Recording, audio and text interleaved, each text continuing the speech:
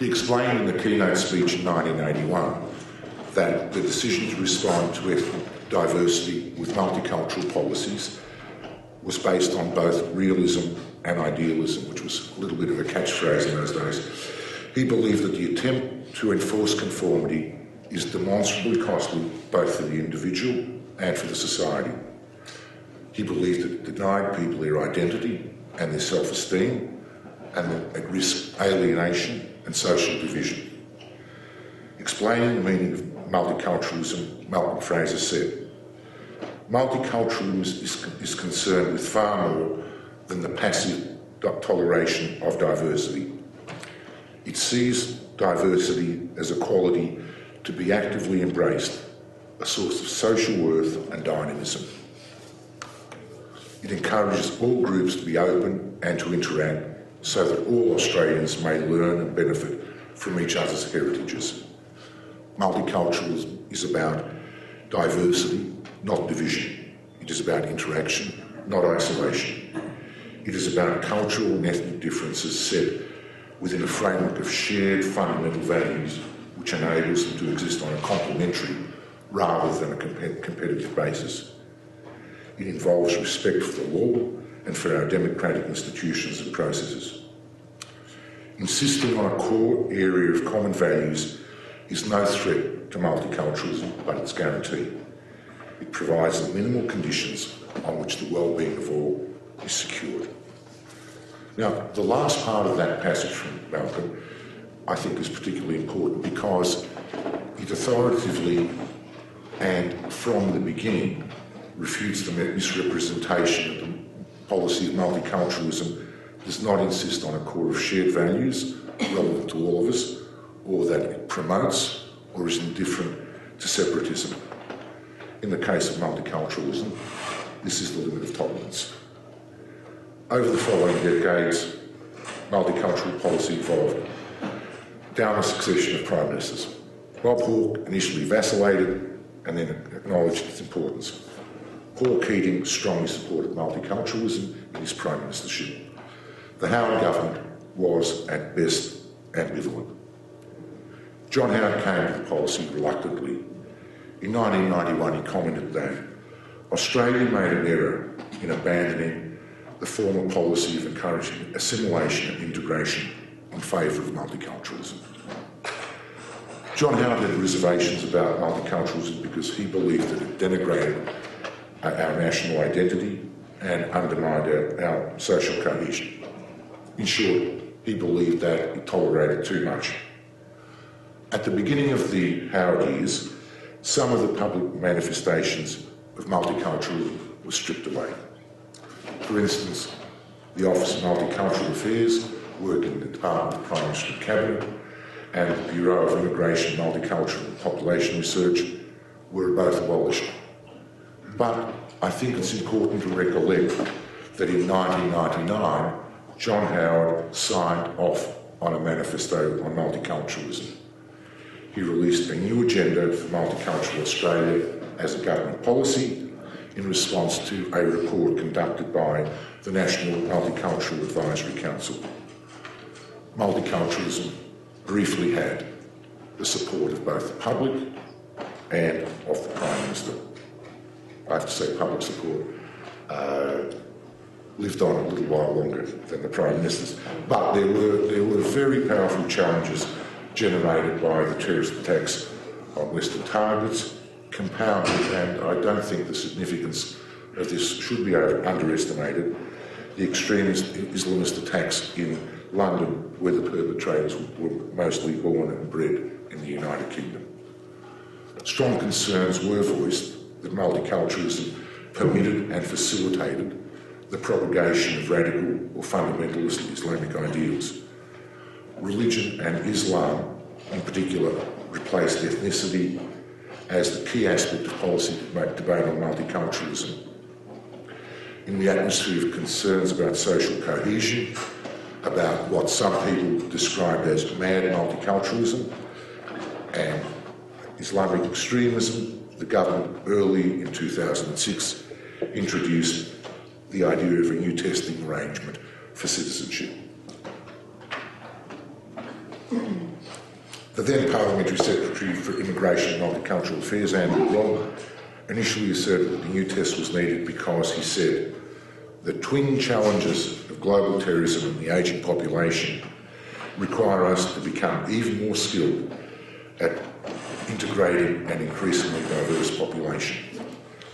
The fact that the population became very diverse in the 70s and had switched from a preponderance of European migrants to Asian migrants in the beginning of the 80s did not seem to strike very much of a chord in this consideration of life. But the notion of a new test as a counter-terrorism measure was obviously unsustainable and was soon abandoned. Instead, the idea that the test would promote social cohesion more generally became the central justification. In November 2006, Mr. Robb linked his advocacy of the citizenship test to concerns about multiculturalism.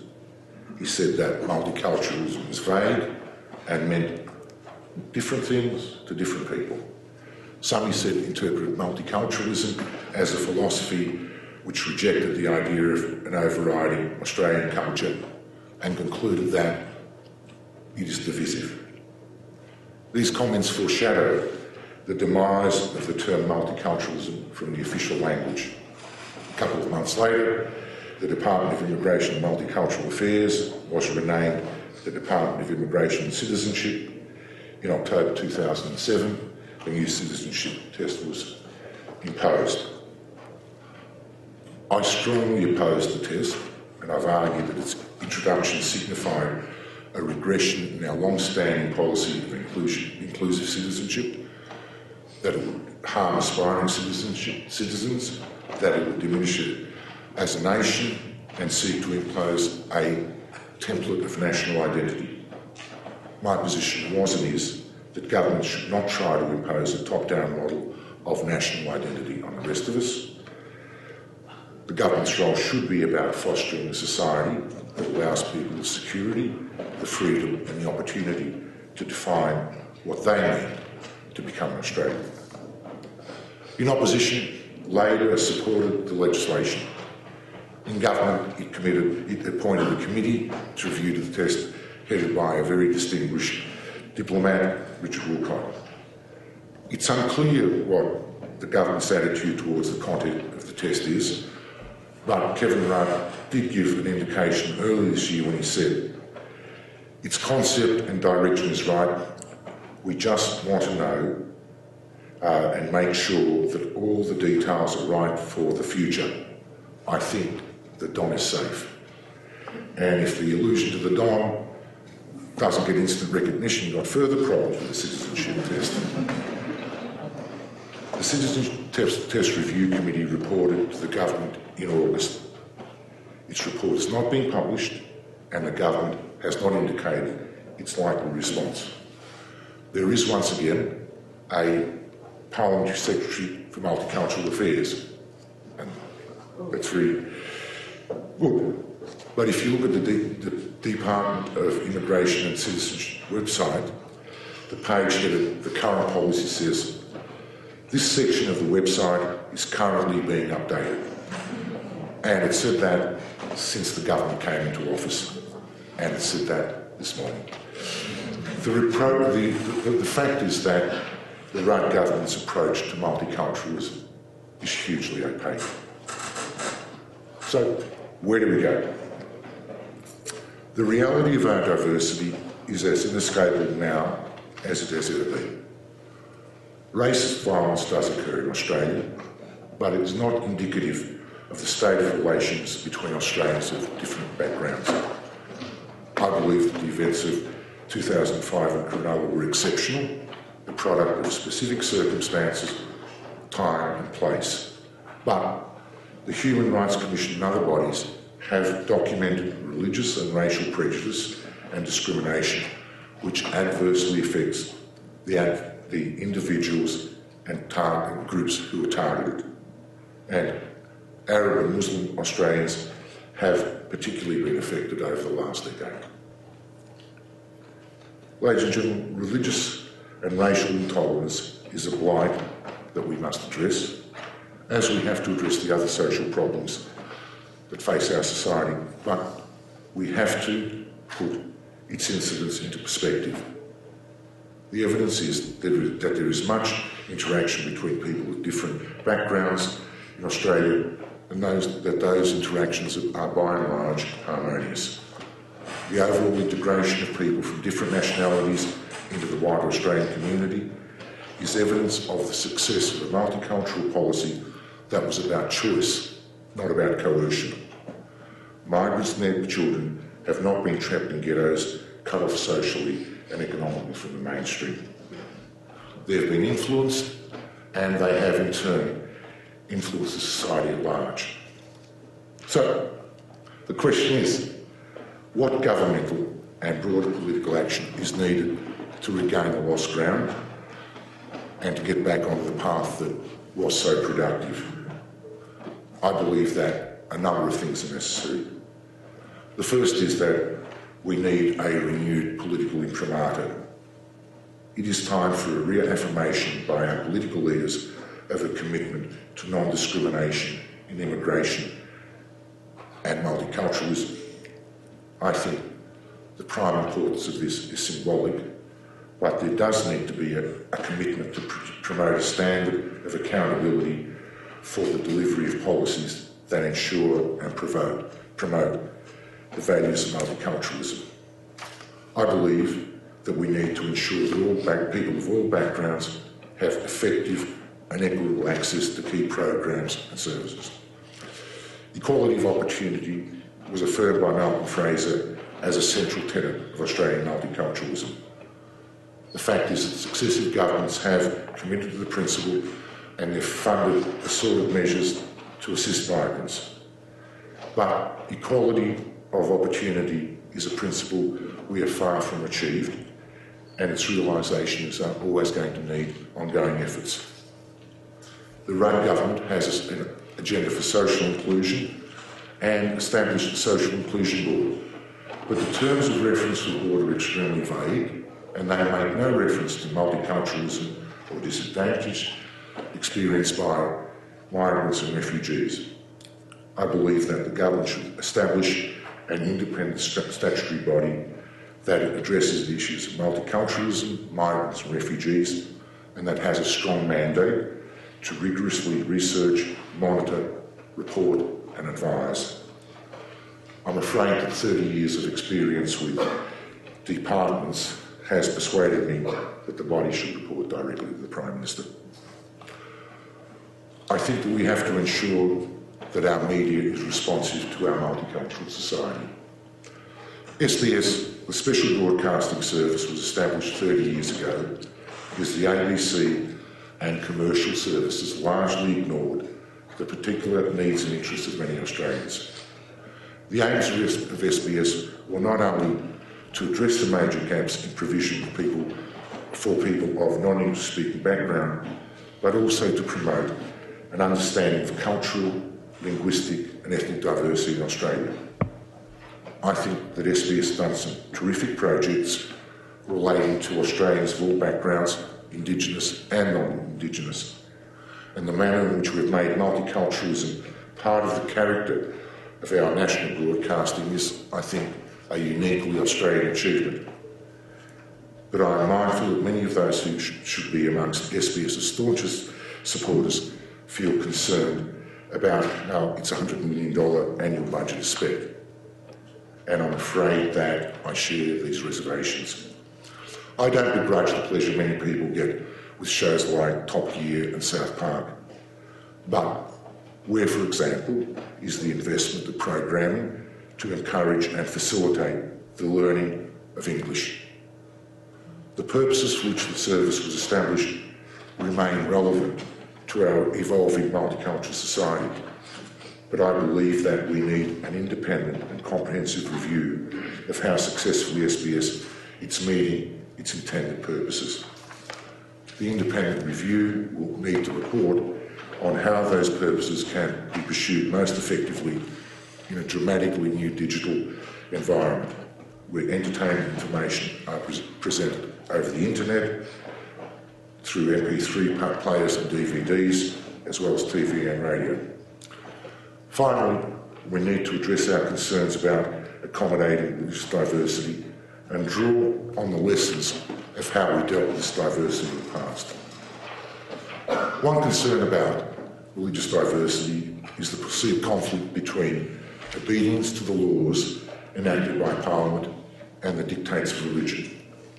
A colleague, Senator Brett Mason, recently described a suggestion by some of Muslim faith that Australian law be amended to permit polygamy as, and I quote, the thin edge of the wedge in the creeping campaign to introduce Islamic jurisprudence into the Australian political system.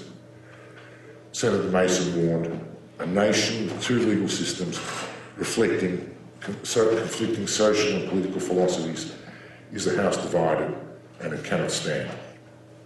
In his view, this was an instance of mushy multiculturalism which would weaken our traditional values to the point of collapse. Let me make it clear that the rule of law enacted by the Parliament has always been a non-negotiable central element of multiculturalism. Let me make it also clear that for the most part the laws or ethical systems of Islam and other faiths dictate behavioural standards that are quite compatible within or alongside the framework of our civil law. As one commentator has observed, for some 300,000 Australian Muslims, Sharia represents little more than ethics, including honesty and enterprise, and liturgy, how to perform prayers, weddings and funerals. But even if Australian Muslims were to ask the Parliament to consider elements of their faith in framing our laws, I don't believe that this would present an unprecedented challenge to our law or to our society.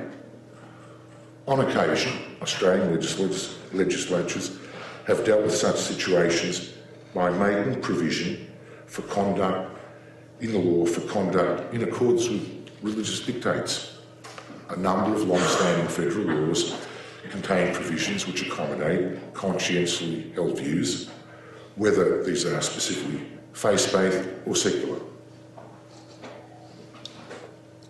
For instance, exemptions for liability for military service in time of war, exemptions from compliance with sex discrimination.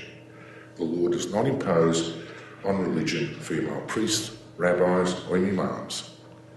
I emphasise on occasion because Victoria and other jurisdictions long ago legislated, for instance, that parents who believed that blood transfusions infringe their faith do not have the right to deny this treatment to their children in life-threatening circumstances. The Victorian Parliament is currently considering a law requiring doctors who have a conscientious objection to abortion to refer women to other providers. There have been strong protests to this and strong opposition to this from people not least of Catholic faith. The second area of contestation is with regard to faith-based schools. Some commentators have argued that they represent a threat to secular liberal democracy and promote separatism. Now, we're not going to the radical fringes here. Former age editor Michael Gawenda has recently suggested that it was ironic that John Howard was determined to roll back multiculturalism, but was inadvertently its biggest champion through the government's strong financial support of faith-based schools. It's not always clear whether those concerned about this policy are suggesting that faith-based schools should not receive public funding or whether they should be prohibited. But either measure is highly problematic. We've gone down the path of no state aid to non-government schools. This is not hypothesising. It resulted in a three-tier education, one, an independent and wealthy sector, some of which was strongly faith-based, the secular state system, and poor, faith-based and mostly Catholic schools. It was a highly inequitable system. Reverting to that policy strikes me as being a recipe for greater division. In Australia, all types of schools, government and private, faith-based and secular, are required to comply with certain rules. In Victoria, for instance, schools must support and promote the principles and practice of Australian democracy, including commitment to elected government, the rule of law, equal rights of all, freedom of religion, speech, association, and the values of tolerance and openness. I think that the policy is right. I think we need to focus our efforts on ensuring that all schools, public, faith-based and independent, effectively support these principles and practice. Jesuit priest and author Father Frank Brennan has rightly observed that citizens are at liberty to agitate for law and policy inspired by their religious faith, but the public officials should, and I quote, reject those claims which, if implemented, would result in an interference of the basic rights and liberties of citizens who do not share their religious viewpoint. They should also reject those claims if their implementation would run counter to the contemporary social values of equality, tolerance, compassion and dignity for all people at all stages of the life cycle. I think he's right. In a democracy, people do have the right to advocate their views, what public policy should be, whether their views about the right course of action are based on religious or secular ethical foundations. It is the politician's job to consider and assess these views on their merits and consider what the impact of them will be on the community. Ladies and gentlemen, almost 30 years ago, almost as long as this speech seems to have been going on, when I was director of the Australian Institute of Multicultural Affairs, people asked them, they really did ask me whether I had a vision of what multicultural Australia would look like in 2000. I said that I hope it would be a society within which a framework of key shared values, people had the opportunity to choose what they wanted to be. If they wanted to maintain elements of the culture of their origin that did not violate Australian laws, they could do so. If they wanted to speak and read the language of their origin as well as learn English, they should be able to do so. If they wanted to adopt everything iconically Australian and forget about everything else, they should be able to do so. This is the ultimate logic of multiculturalism. For government, my key premise was that confecting or enforcing a specific national identity was beyond, and is beyond, the state's proper duties and competence. The role of the state was to foster the development of an environment in which people have a reasonable opportunity to define who they are and who they wish to be. With regard to the community, the foundation of multiculturalism was based on a confidence that the capacity of the Australian society to accommodate diversity was far greater than many believed, not least some of their political leaders. The fears that the nation would divide have not come to fruition, and this is a testament of our ability to embrace diversity. We have regressed over the last decade, but not because the vision was flawed or outdated. Our society has changed greatly in the decades succeeding the initial implementation of multicultural policies and non-discriminatory immigration policies, but the principle mapped out in them endure. I believe it's a message that those who walk the corridors of power in Canberra need to be reminded of loudly and persistently, and I hope you join me in doing that. Thank you.